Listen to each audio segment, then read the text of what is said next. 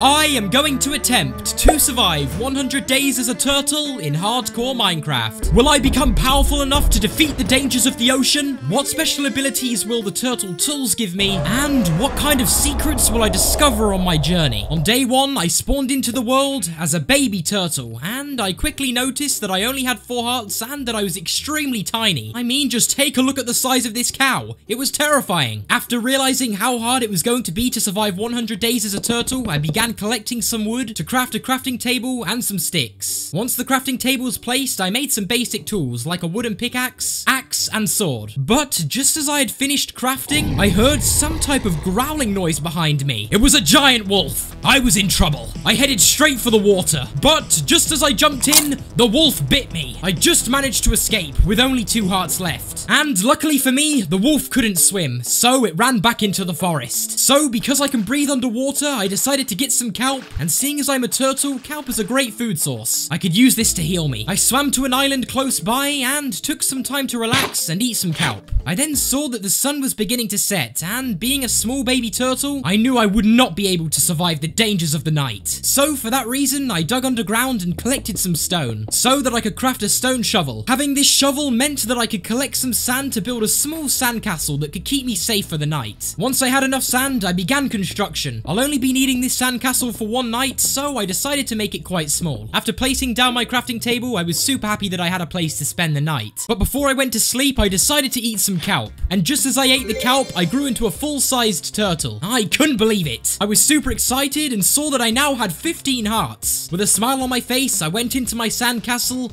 and got some rest. Before I knew it, it was the morning of day 2, and I couldn't help but notice that when I walked out my sandcastle, I could see another turtle across the water. I hadn't seen a turtle like this before, and for some reason it was gathering resources. I was super interested to see why this turtle was gathering stuff, so I decided to secretly follow it. Not only was I super interested to find out where this turtle was going, but I also thought maybe I could make a new friend. So I decided to keep on following the turtle throughout the day. I followed it through oceans and even snowy mountains. But eventually, I found out where this turtle was going.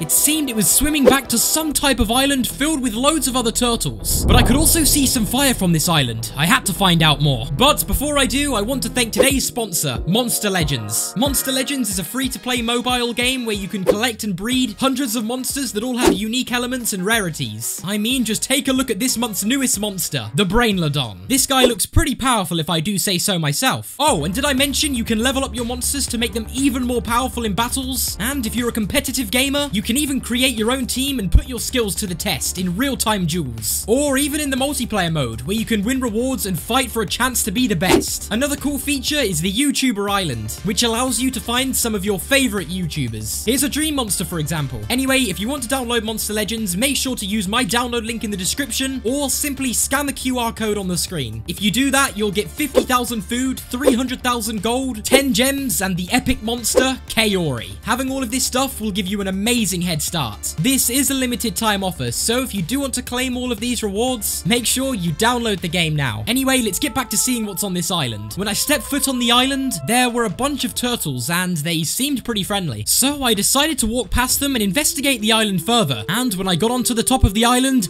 I couldn't quite believe what I was seeing. The island was set on fire and it seemed like it had been destroyed. But just as I was taking a further look, I awoken something from the sand.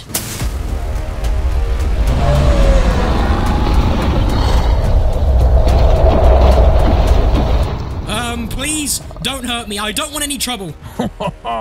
Relax. I won't hurt you.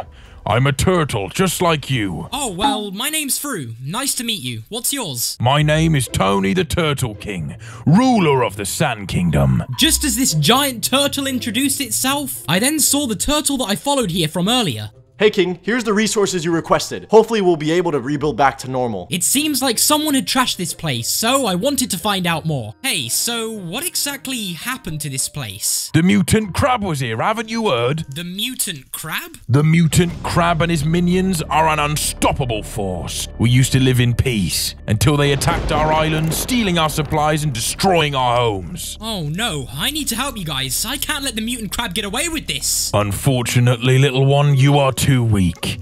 The mutant crab and his army have gotten away with this for many years, and not even the strongest of warriors have been able to stop them.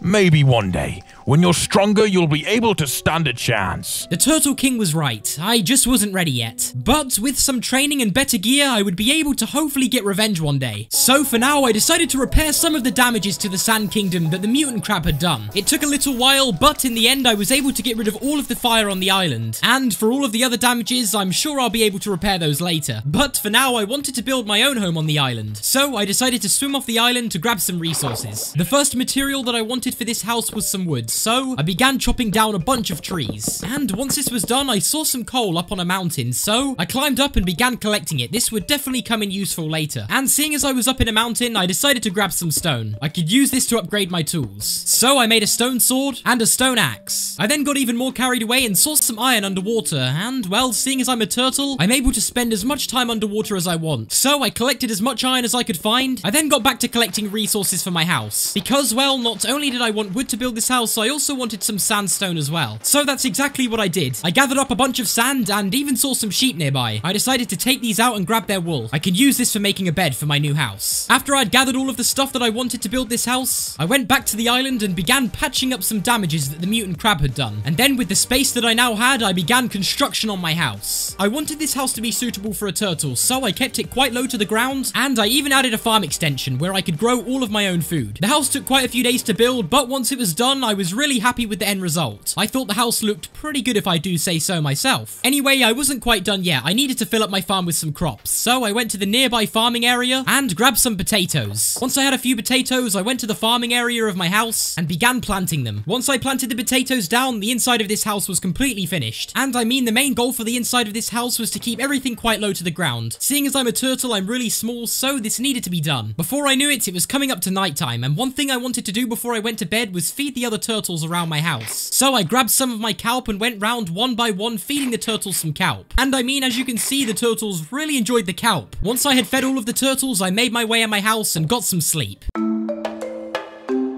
On the beginning of day 14, it was time to prepare for a mining trip. You see, if I was going to stand any chance against the mutant crab, I was going to need the best armor and tools I can get. And by going on a mining trip, I would be able to collect diamonds and many more things that would be able to help me in the battle. So it was time for me to go by myself and leave the island. I spent some time trying to find a cave opening on the surface. But, well, I found something much more interesting. I found a shipwreck. When I got closer, I hopped on board, and when I opened the first chest, there was nothing that good. But just as I was done inspecting the first chest, I turned around and found another chest, and this one contained a buried treasure map. I decided that it would be a good idea to make my way over to the Red X and see what type of buried treasure I could find. But just as I was swimming, a drowned threw its trident at me. It was time for battle. Seeing as I'm a turtle, I was able to move through the water with ease. I tried dealing some quick sword attacks, but the drowned was able to hit me from far away. I couldn't quite reach. I had to swim away and dodge every single trident. Luckily for me, I was able to find a hiding spot and took this time to regenerate my hearts. As soon as I was back up to full health, I decided to go in again. This time I had my shield. Every time the drowned tried to throw its trident, I was able to block it, which allowed me to get close enough to the drowned to take it out. Once I took it out, I also took out these other drowns as well. It was now time to get closer to this buried treasure. When I got close to the buried treasure, I decided to swim down and start digging to find it. And well, it was pretty easy to locate the buried treasure. Once I opened the chest, I couldn't quite believe what I was seeing. It seems I had hit the jackpot. Not only did I get a bunch of gold, emeralds, and diamonds, I also found a heart of the sea. And the heart of the sea would come in very useful later, because I could use it to help construct one of the turtle tools later on. Anyway, once I was done looting the buried treasure, I decided to keep on trying to find a cave entrance. And not too long into the night, I was able to find exactly what I was looking for. So I decided to head down into the cave and see what type of valuables I would be able to find. As I entered the cave, I glanced around and saw a bunch of iron and coal, so I decided to get out my pickaxe and begin mining every single piece.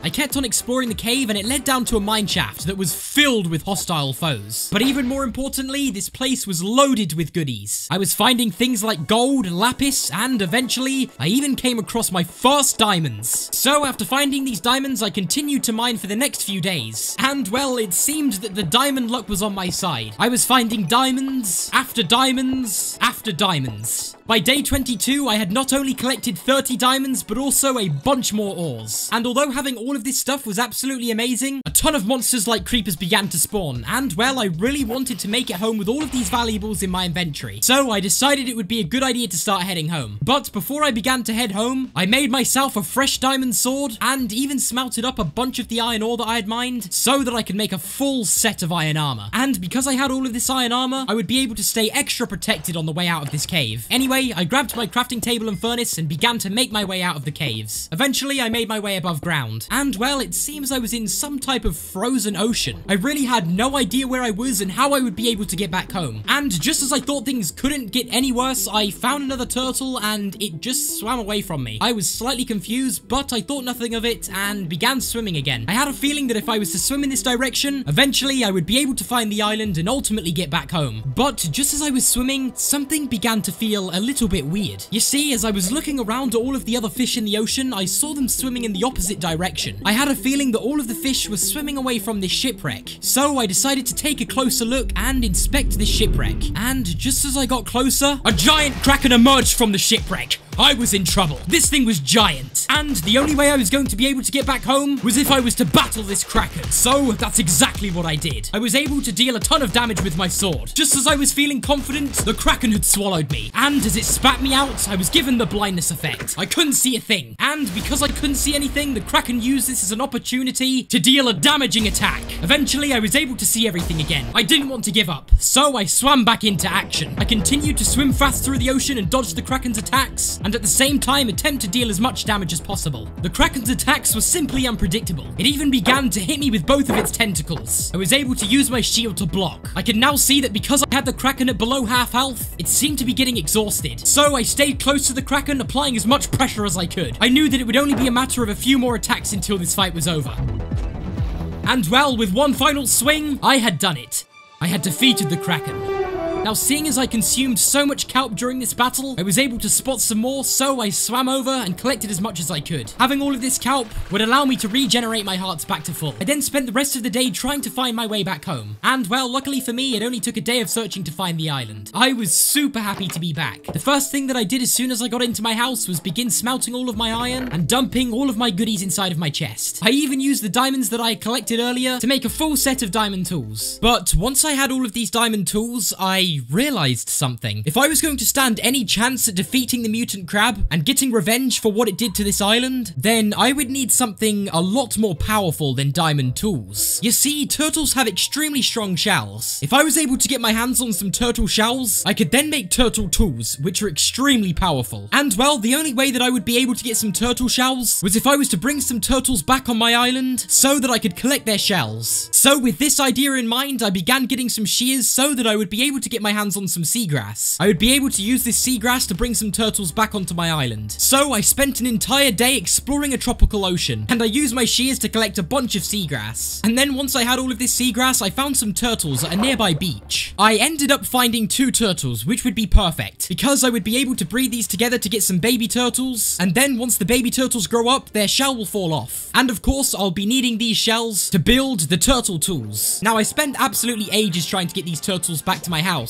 but eventually I was able to get them onto the island, and well, the turtles were extremely slow when it came to walking on land. After a while, I was able to get them out the front of my house. So I quickly decided to make some fences so I could temporarily trap them. I quickly placed all of the fences down in position, and I now had 2 turtles on my island. But it was coming up to nighttime, so I quickly decided to take out this zombie and get some sleep. Now, on the next morning, I realized I couldn't just keep the turtles in here. They needed a bigger space. Because not only do I want to give these turtles a big area where they can swim around, I would also be breeding a ton of turtles, so I would need plenty of space. So, seeing as I was going to be building an area to give these turtles a bunch of space, I decided to get the main material that I would need for this extension, and that was a bunch of sand. So, I spent the next few days gathering as much sand as I could possibly get. And when I brought it all back to my house, I crafted up a bunch of sandstone, and I also made things like sandstone walls, sandstone slabs, and also some sandstone stairs. These blocks would be used for decoration. Once I had everything ready, I began building this extension. Now, I decided to make this extension quite a decent size, seeing as a lot of turtles would be living here. And most importantly, I decided to make sure there was plenty of water for all of these turtles. I placed down some bone meal to finish off this build. The only thing I had to do now was get these turtles to move into their brand new home.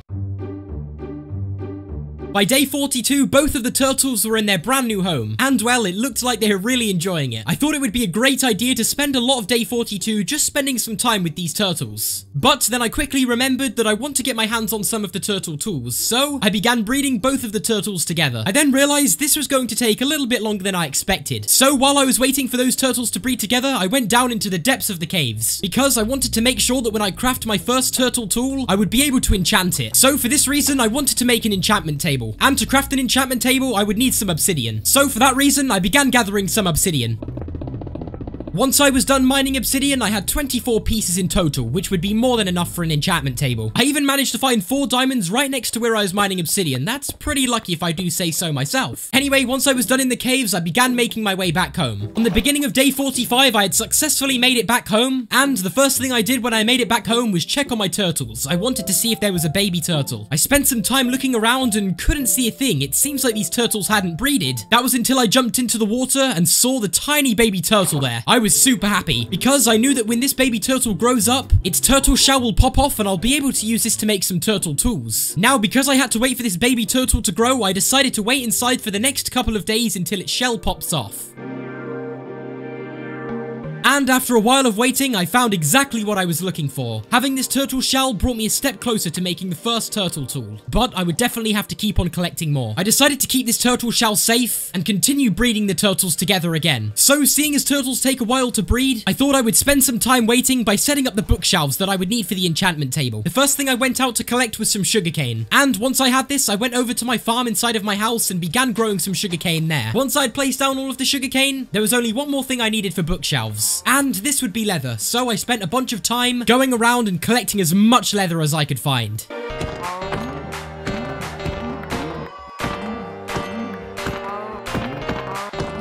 After a while of growing sugarcane and gathering leather, I was able to make books to ultimately make bookshelves. And then once I had all of the bookshelves that I needed, I crafted the enchantment table. Having an enchantment table was amazing because I would be able to enchant my turtle tools when I get them, and having enchanted turtle tools is exactly what I'm going to need to have to stand a chance against the mutant crab. The next thing that I wanted to do before I was to go back and check on my turtles was to construct an area where I could store my enchantment table. So I spent some time collecting all the wood I would need for this build, and once I had everything to build this new area, it was time to build. I really wanted my enchantment table to be super accessible so that I could enchant at any time I wanted.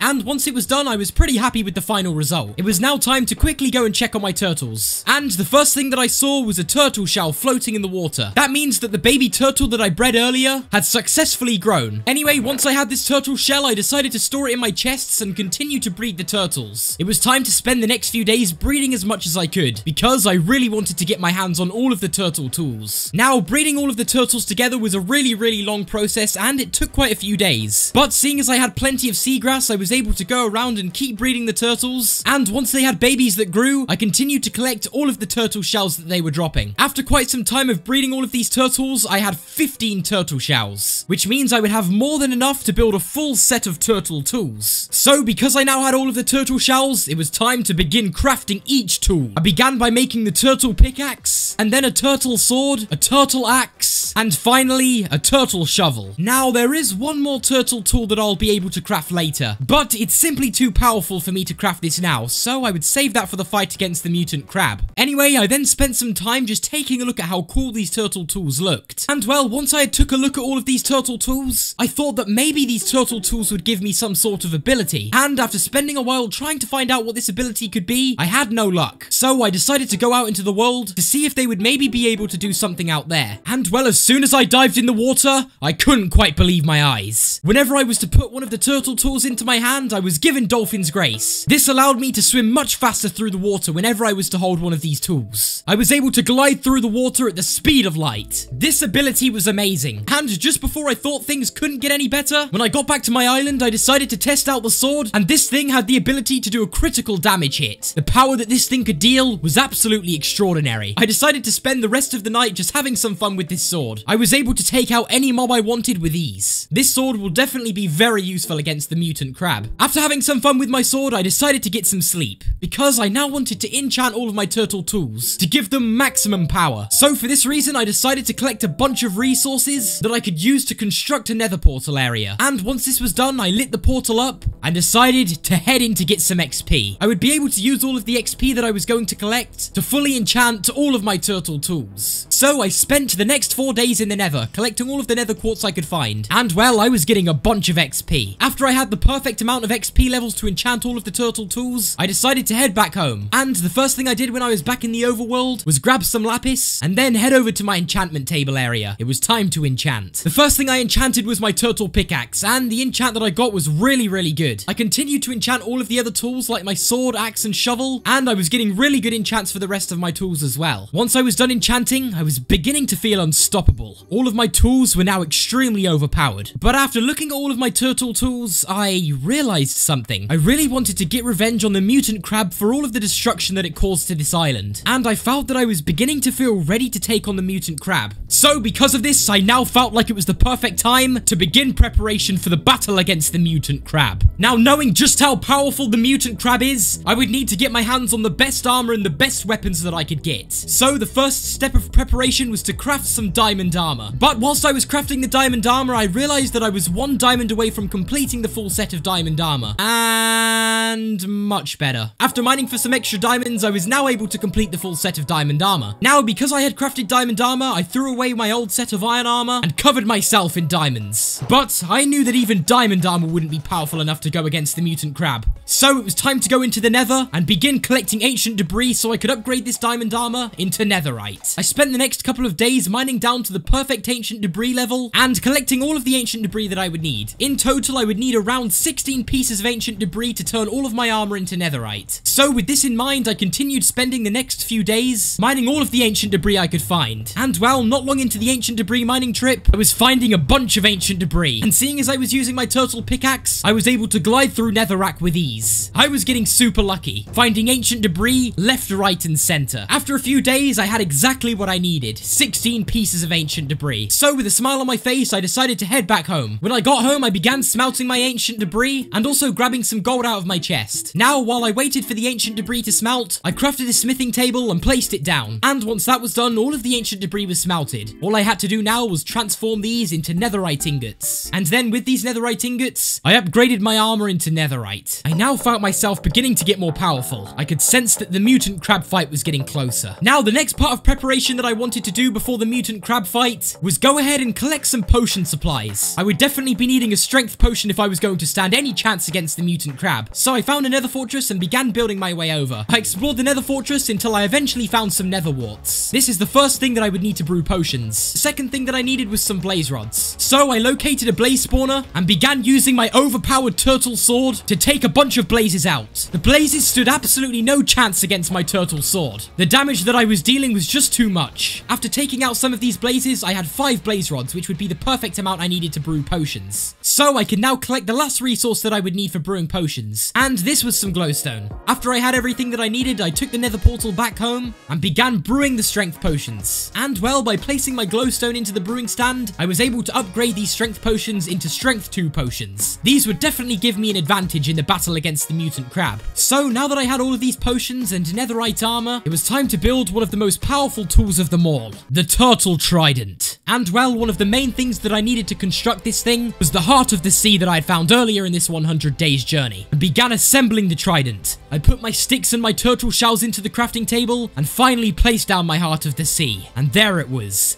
The turtle trident. This thing looked absolutely amazing. And well, when I went out the front of my house, something amazing happened. The moment that I equipped the turtle trident into my hands, it transformed into an extremely strong turtle. I would now definitely be strong enough to take out the mutant crab. Because not only was I absolutely huge, I also now had 20 hearts. So so I could now take a lot more damage in battle. After getting used to my new height, I now had to find a way to get the mutant crab's attention. And well, I think I had the perfect idea. I was going to build a giant turtle statue in the sky. By doing this, I would be able to trick the mutant crab into coming over to my island. And well, because the mutant crab has trashed this place before, it would probably think that it would be able to do the same again. But this time, I would be there to stop it. So I spent the next few days gathering a bunch of materials that I would need to build this giant statue. I began by gathering a bunch of sand and gravel to make some concrete, and also collecting some cactus. This would be used to dye the concrete green. After a few days of gathering up all of these materials, it was time to construct the giant turtle statue.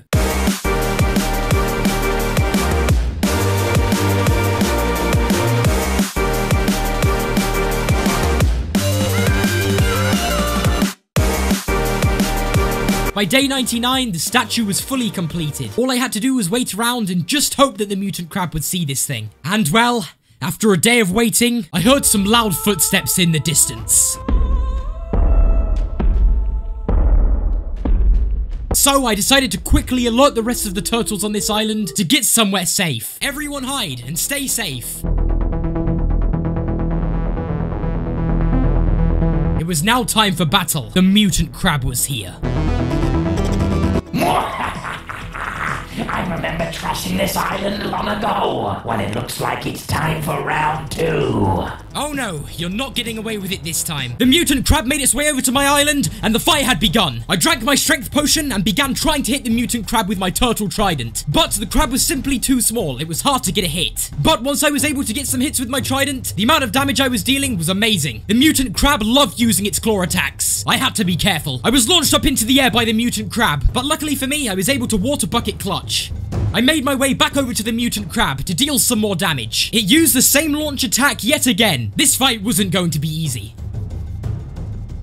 I tried to run away and heal, but the mutant crab was not letting that happen. It was extremely hard to dodge the mutant crab's attacks. But once I was able to get closer to the mutant crab, I was able to deal some more trident hits. I had the mutant crab low, but then it began doing something extremely strange. It began summoning a bunch of minions. These things were super tiny and extremely hard to hit. But once I had taken its minions out, it was just me versus the mutant crab. And because I had the mutant crab low, I was able to do one last trident swing, and I had done it. I had defeated the mutant crab. I then went over to see what the mutant crab had dropped, and it dropped its claw and also some crab meat. And well, I had an amazing idea of where I would put these items. I decided to set up some item frames in my house and store them in here. Once this was done, I had done it. I had successfully survived 100 days as a turtle and saved the Sand Kingdom from the mutant crab. Oh, and before the video ends, don't forget to download Monster Legends and claim the rewards by using the link in the description.